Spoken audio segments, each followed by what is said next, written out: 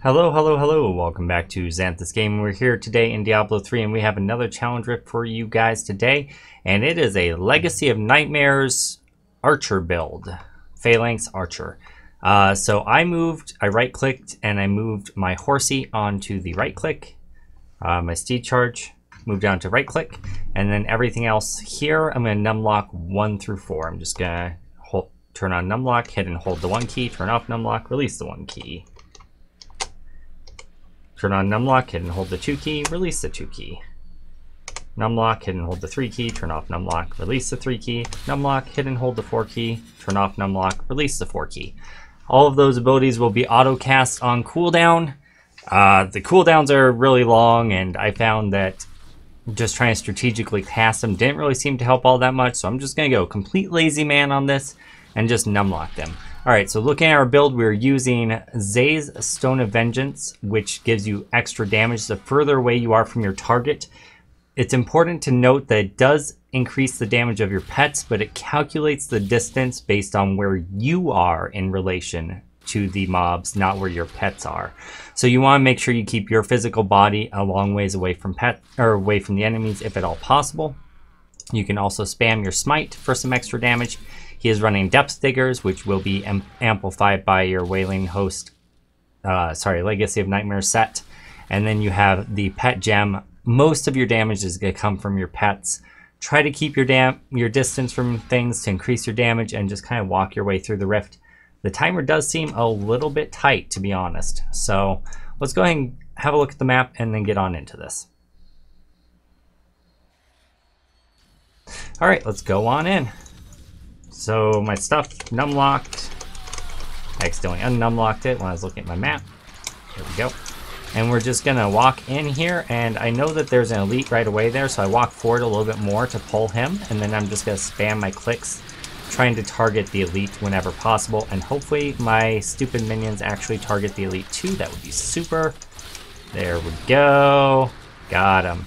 There's a shielding pylon below us, so I'm just going to mount up and get that. And then let my minions, my pets, kill them as I walk away. Cool boy style. Don't even look at the damage you're doing. And just kind of keep moving forward. Your taunt will add lightning damage onto your attacks. You don't have to actually hit targets with the taunt. You can just activate the ability.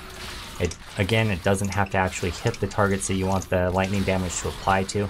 Just gonna skip forward here and there to try to get to elites whenever possible. There should be 2 elites here. So I'm going to kill this first one. I'm actually going to move forward and start getting ready to pull in that next one as well. I'm not sure where he is. I need to grab these. Keep going. I swear there he is. I'm like, there should be another one. Try to keep your distance as much as possible, but you still have to move forward in order to get the mobs on the screen. So the upwards life is a bit of a struggle here. Remember, the damage is calculated based on your distance, not your pet's distance, so if at all possible, try to avoid going into melee range. Hold shift to force stand still as you cast your abilities. That'll help you out a little bit. Alright, and let's move on to next floor. This floor, there should be an elite right away, it looks like. And then there's a path straight below us that we don't want to go down. It doesn't do us any good.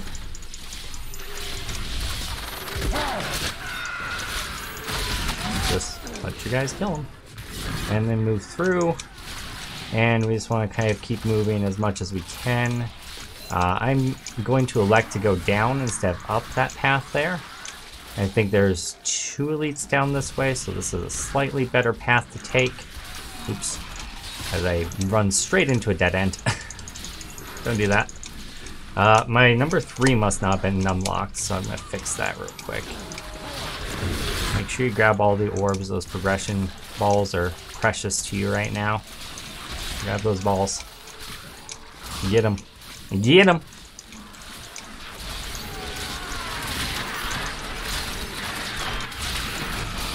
Oh my.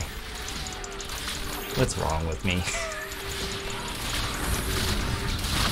Oh, goodness. Alright.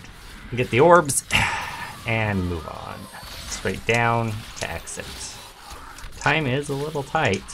I might be doing something wrong here, guys, but this is the best I can figure out to do it. All right, and then we move into the next one. This is where our money is. This is where we make progress. We move down this way. Our conduit's gonna do most of the damage here, so I do want to get within range here, within melee range here, because our conduit's doing our damage. We do, of course, want to still be casting our phalanx and all that, but our conduit's doing most of our damage. Forward and then up, it looks like, was the path I opted to go.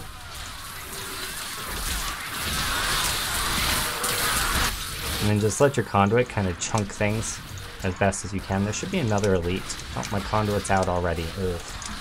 You can see how much progress we made with that conduit, though. Our conduit's basically our lifeline. Alright. Get those and move through, and then just keep clearing. Keep on clearing. Just kind of dip this way a little bit for a second, pull those guys. And then we have another elite straight up ahead here. At that point, if this doesn't push the Rift Guardian, you could go on to the next floor, or you can double back. There's some trash behind you that we skipped. That is completely up to you. I'm just going to keep moving forward. Move just a little bit into the next map. I didn't get the map for this because we shouldn't have to clear too much of it in order to push the Rift Guardian. I didn't figure you guys needed it for the, like, 5 inches you have to walk forward, right? And time is pretty tight, though. It is pretty tight.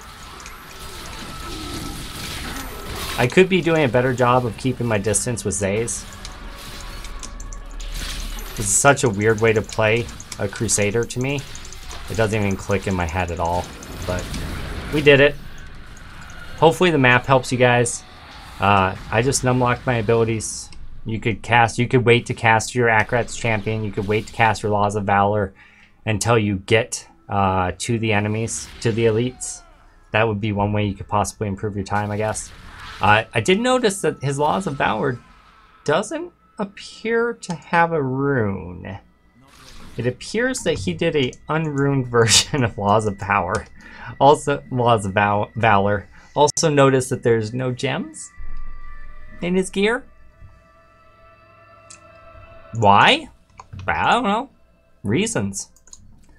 So, if it helped you guys, make sure you like, favorite, share, subscribe, all that good stuff, and we'll see you next week. Ooh, I'm slow. Must have missed something. You guys let me know down in comments what I missed.